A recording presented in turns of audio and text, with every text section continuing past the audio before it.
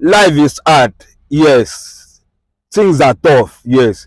But this is the pit of it all. No matter how e be, no matter how the country be, no matter wetin we pass through, this is not the right way to tackle it. I mean, this man represent the whole nation, the whole Nigeria, and you are doing this, you are taking him this blow, you are doing this. This is bad, this is worst. There are so many ways that you can do protest, because yes, it's human right. Understand? It's your right to protest. But taking this far, to go and write rest in peace to a president of a nation like this. If president now want, or if this nation want to turn to you, where will you run to? Please, let's seek caution.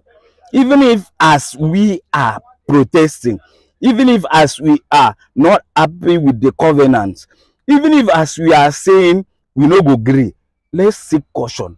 Let's know where and what we are doing, because some of these things are not okay. This is not part of it. This is not part of it. It's wrong. It's bad. Please, let's meet in the comment section. What's your thought? What's your take on this? Gracias. Life is hard, yes. Things are tough, yes. But this is the pit of it all. No matter how it be, no matter how the country be, no matter what we pass through, this is not the right way to tackle it.